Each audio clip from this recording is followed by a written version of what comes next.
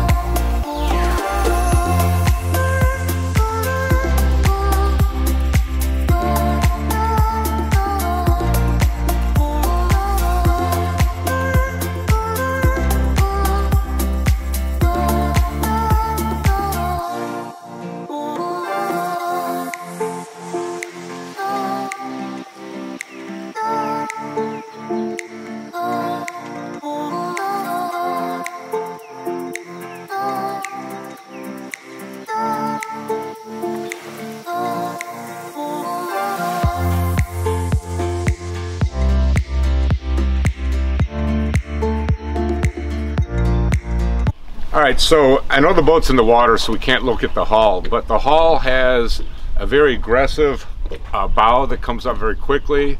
It has a chime that breaks the waves, and it has a convex system. And if you want to know more about the technology and the engineering, watch some other VEXUS videos. That's not what this video is about. But the bottom line is, all of those components make for one of the smoothest rides of any bass boat ever made. And they designed this boat with lakes like Mille Lacs, Leech Lake, Lake Erie, Lake Michigan. They designed it with those lakes in mind, so you can get this boat out on rough water and still be comfortable. Alright, one unique design is this pickle fork front, and the pickle fork front allows for much more standing area on this front deck, and again, it has to do with crashing through those waves and making for a smooth ride. So on my VEXUS here, I've got 3 graphs. It came with 2 Solix 12s with a stacked mount system that comes from VEXUS, but I decided to put my Helix 15. And so for my purposes, I use the Helix for the 360, and that's all I use that graph for. I use this graph for the Humminbird Live, and that's all I use that for. And then the Solix 12 over here, I use for 2D, HD mapping, things like that. So I use all 3 in conjunction with each other. Now the only bad thing, this boat came with a 45-inch shaft trolling motor. It's a Ultrex, but the shaft of this 360 was designed for the 60-inch shaft. So my Live and 360 are a little too close together, and I'm getting a little bit of interference. So I'm probably going to swap this out to the 52-inch shaft. But other than that, the system works great. You can see there's a recessed foot pedal here for the trolling motor, and also on this has a couple of Raptors, and I've got the quick releases and deployment and stow buttons right there. Alright, so because of that pickle fork, you can actually get 2 people fishing up here side by side. Let's say I'm drop shotting or fishing beds in a team tournament. Massive deck space up here. I've had we had 3 guys on this front deck fishing muskies just a week ago. This is one of the biggest decks of any bass boat company out there. Alright, so as far as storage, this is a rod storage box right here, and right now I've got, I think, about 12 rods in here.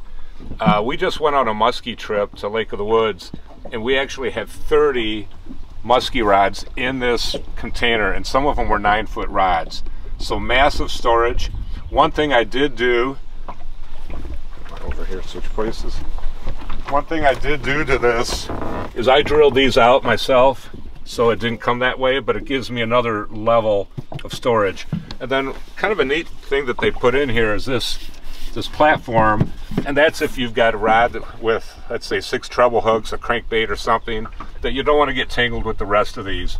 So obviously I just have a spinning rod in there right now, but that's what that was designed for. So the decking on these right here is all designed for shedding water. And a lot of times you sit down right here to tie on lures and whatnot, so this is going to dry very, very fast. The center storage is also for rods, but I'm using it for a combination tackle box and rod storage. This is just the way I have it set up. If I didn't have all the boxes in here, I could get probably, let's see, 6, 12, probably close to 18 or 20 rods in that without all my tackle. And then right here, as was shown, this prevents your rods from jostling around as you're driving down the road or driving down the lake. Tons of storage. All right, on the starboard side of the boat is another storage. Now, because of the big decking system, this is super deep. This is deeper than most bass boats, so you can really put a lot of storage in here. For this one, I usually keep all the rain gear, and then this is a day box for my fishing partners that are with me for that day. As most of you know, I also coach high school fishing teams, and this is where my anglers have put their gear. So you can see it just swallows up this Plano bag right here. Lots of storage. The other thing, a lot of people chip the fiberglass, so this strike plate right here is so that if this latch accidentally comes down and this is turned the wrong way, it's going to protect it right there. So again, they've thought of a lot of things. And then this is a latch that sucks the lid down super tight so that, again, no water is going to get into that storage. This is kind of a day box. I just use it as a junk drawer, basically. I throw a lot of odds and ends, buoys, things that I can just get to very quickly. If you order the VX20, you will not have this compartment because 20 is a foot shorter. As we move down off the deck, you got a little seating area right here for tying line. You got places where your tools need to be. But there's also a handy little additional day box here. And in here I've got things like my lure knocker to get a crankbait off of a stump. I've got just all kinds of things that I can get to really quickly. Now, as an option, you can get 2 windshields, and on mine I wanted the windshield. There's a very, very deep compartment right here. It's as deep as my hand, and the glove compartment is actually so massively deep that things get lost in there. I've got binoculars, I've got tools, I've got mosquito stuff, I've got, you name it, I've got it in here. And again, it just swallows up all the equipment that you put in there. You can see I've got a Solix 15 here at the console, and I use that because I do a lot of scanning, looking for structure and whatnot, so I like having the big screen. So everything's right here, easy to use. I do have the hot foot pedal, and so I've got the jack plate on this left side, I've got the power trim and tilt on the right side. This is fully adjustable. And then I've got all my gauges. There is a coded starting, and it comes from the factory with a 1, 2, 3, 4 code, which you can change if you prefer. Another nice thing about this, that everything I need is right here. So if I need to start filling my live well, push of a button, simple, it lights up, and the fuse for that is right here as well. So there's no more having to open compartments to find a fuse. So everything you need right here, easily accessible. So So these seats come equipped with air ride seats, which most bass boats don't have. So again, this is designed for big water. And you can see there's a mechanism that you have to pump this up for depending on the weight of the person that's going to be in the seat. And then there's also a very easy sliding for moving the seat forward and backwards. Right here on this is not only can this act as a seat, but it's also a cooler. And so you've got it stuff for dry goods, sandwiches, snacks and whatnot, and then you've got a deep cooler. The other day I had over 25 water bottles plus a few of these big Gatorades and a bag of ice, and it still took care of all that. So it'll fit more than enough for a day's fishing. So they didn't miss anything. They designed this so that you've got a place for your net to store. And this is a big Frable. It's a very large net because again, I fish multi-species. I'm not just fishing bass, but perfect place to store it. It's out of the way when you're running, but easy to get to when you need to net a fish. All right, their live well system is unique. It's got these plexiglass plates that cover, and not only is it a deep live well, but it comes with an oxygenator. But the idea behind these plexiglass is that while I'm running down the lake, I can open this up and look to see how my fish are doing. But more importantly, there's a lever where I can change how much water goes into here, and I can fill it all the way to the top, which means if I'm running in with 5 bass or my walleye and I'm in rough water, when you have the water up to the level of this glass, it creates like a vacuum and the fish don't slosh around. I had a tournament just a couple of weeks ago and we were running down the lake and opened this to see how the fish were doing, and they were just chilling, you know, like they were in the lake basically. They weren't being affected by the rough water.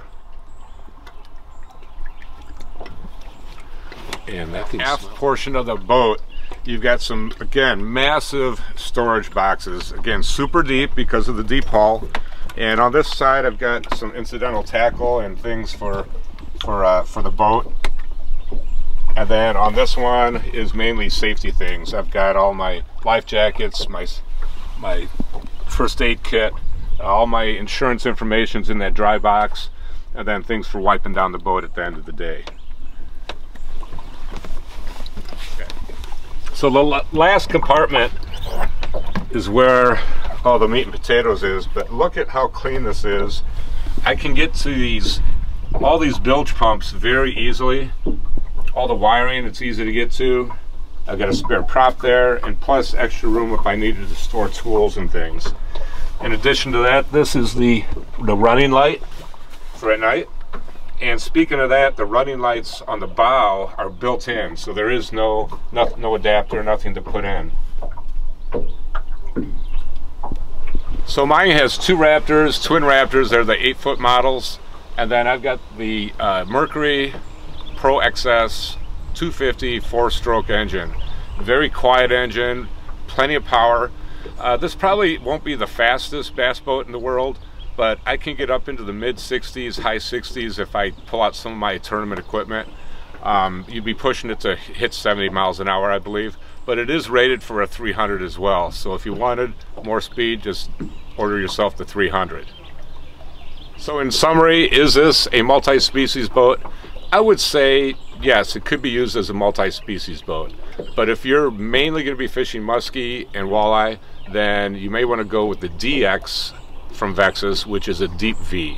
And it's a beautiful boat, but it's going to have way bigger cockpit area, like a Ranger fisherman, for instance. But if you're primarily bass fishermen and occasionally want to fish muskies and walleye, this is a great boat, fantastic boat. And like I said, it swallows those waves. It just crashes into those waves and kicks all the spray away from the boat. So it's a very dry and comfortable run, especially with the seats. So hope you enjoyed this video, and we'll see you next time.